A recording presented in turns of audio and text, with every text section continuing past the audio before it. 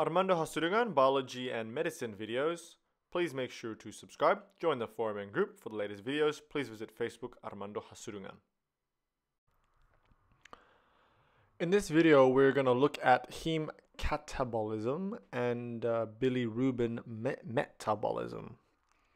So we begin with erythrocytes, or red blood cells, that are produced in the bone marrow through a process known as erythropoiesis.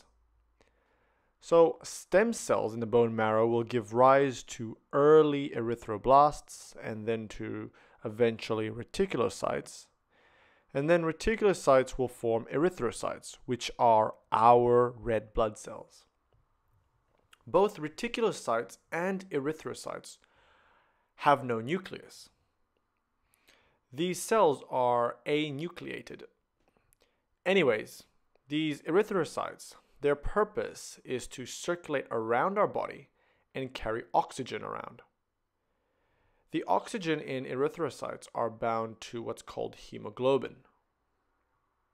So these erythrocytes, they circulate around the body for about 120 days until they eventually get old.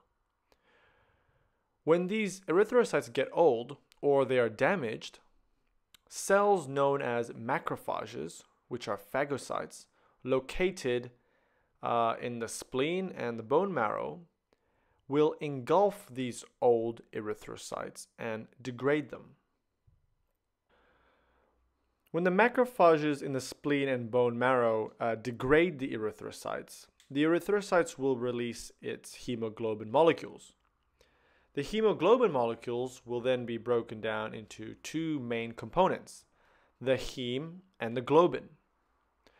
Globin is essentially protein, and so globin, it will be broken down to amino acids, which then re-enters the blood and then reused for erythropoiesis again.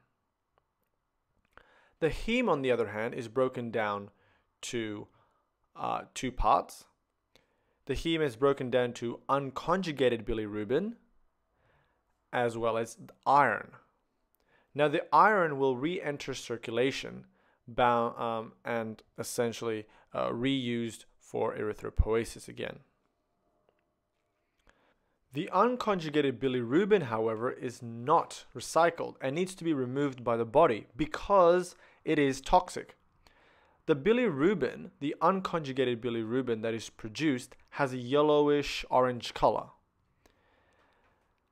The unconjugated bilirubin is actually lipid soluble, and so when it's in the blood, it requires a protein to carry it around.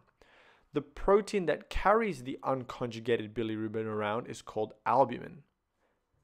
So albumin will carry the unconjugated bilirubin to the liver for further metabolism.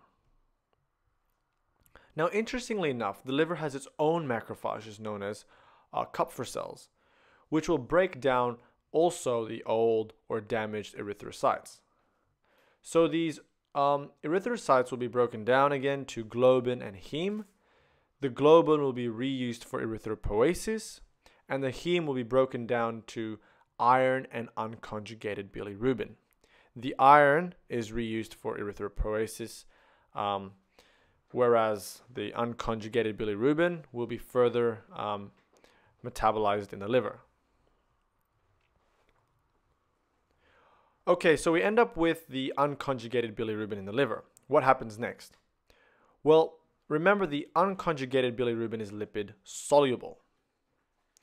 In the liver, there will be a reaction that takes place called conjugation.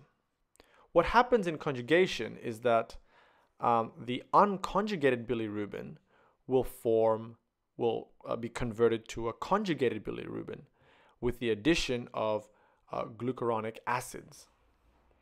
The conjugated bilirubin is now water soluble.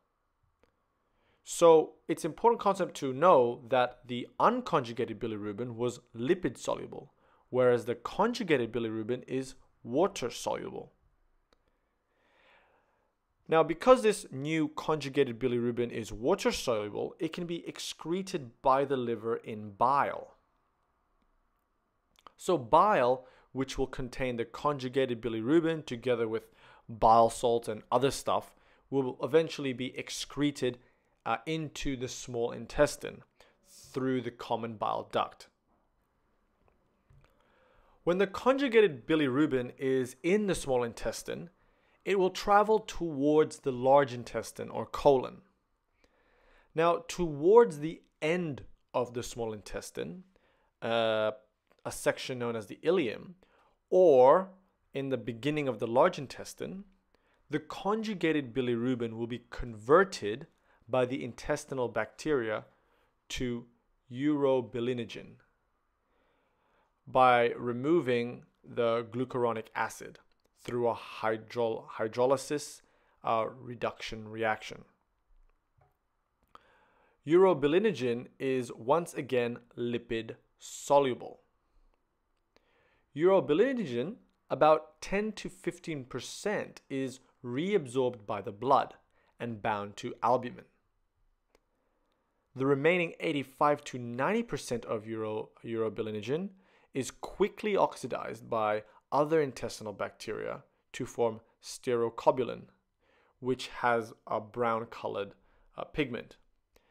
And the sterocobulin will then be excreted by the body, giving poo or feces its brown color. So that's what happens with most of the bilirubin. It goes out, is excreted in feces, giving it its brown color. But what happens with the 10 to 15% of urobilinogen that was reabsorbed into the blood? Well, this small percentage is carried by the albumin back to the liver through the portal system. About 5% of this urobilinogen will participate in the enterohepatic urobilinogen cycle, in which it is taken up by the liver and then resecreted into bile again. The remaining 5%, the other 5% of urobilinogen, is transported by the blood to the kidneys, where it is converted to yellow urobilin and excreted, giving urine its characteristic yellow color. So that was about it. Just to clarify, the conjugated bilirubin is excreted together with bile. The bile can be stored in the gallbladder, is stored in the gallbladder, and is secreted into the small intestine during digestion of lipids. Another important aspect to understand is that unconjugated bilirubin is lipid soluble and conjugated bilirubin is water soluble. I hope you enjoyed this short video on heme catabolism and bilirubin metabolism. Thank you for watching.